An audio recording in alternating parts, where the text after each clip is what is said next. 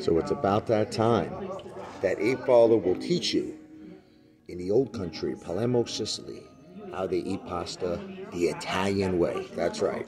You need a fork and a spoon. That's what people don't understand. They think you just need a fork. Nope. Gabish. Fork and a spoon.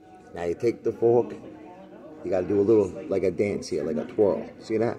Then you pick it up, you put it in the spoon, the pasta. You twirl it again. It's all about the twirling, baby.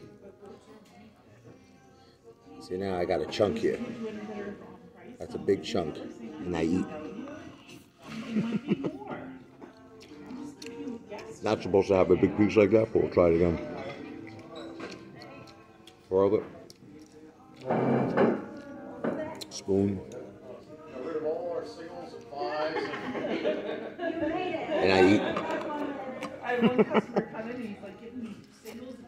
This was the complete wrong way, but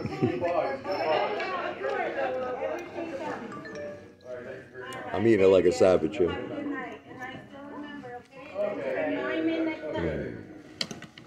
I should make this video the wrong way to eat pasta.